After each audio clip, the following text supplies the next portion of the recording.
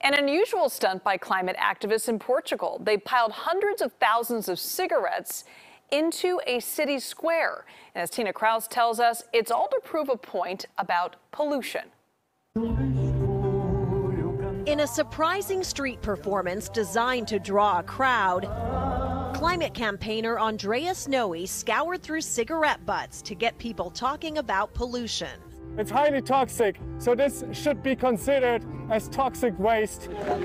Activists dumped 650,000 cigarette butts into a city square in Portugal's capital city of Lisbon after filling more than 40 buckets. But we have still people coming and bringing more cigarette butts like every few minutes.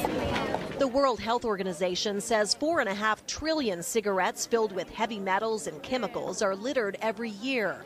Butts contain plastic fibers that can take decades to decompose, and the toxic trash often ends up in oceans with deadly consequences.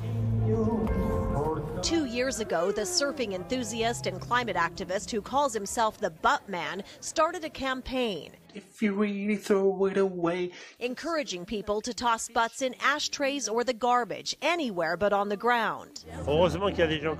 This French tourist says, "We don't smoke, but we hate to see people leaving their cigarette butts everywhere." Even if smokers won't kick the habit, Noe hopes stacking up so much cigarette waste in one spot will at least encourage some. Well, the CDC says cigarette butts are the most littered item in the world. In the U.S., about 9.7 billion cigarette butts are tossed each year. 4 billion end up in our waterways.